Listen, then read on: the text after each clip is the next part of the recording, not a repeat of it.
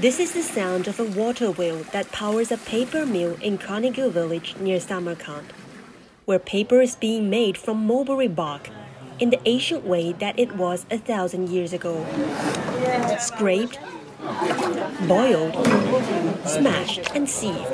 Well, this process just reminds me of paper-making techniques in China. And actually, artisans here told us that it was in the 8th century that Chinese soldiers brought paper production to people in this region.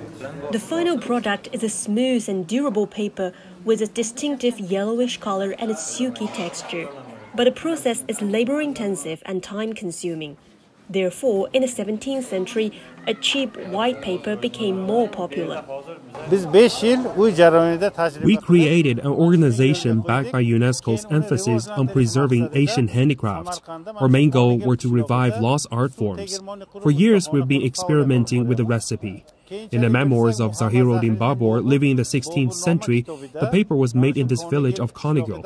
Now our history is back as paper production has resumed.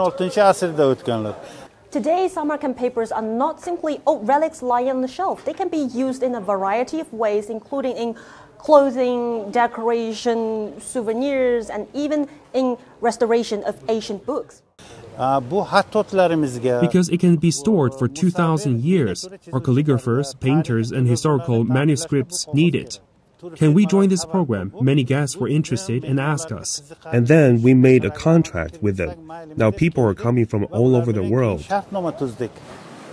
While the paper-making skills shine as a beacon of cultural renaissance, other traditional local skills like pottery and oil making are also breathing new life into this time-honored Silk Road town.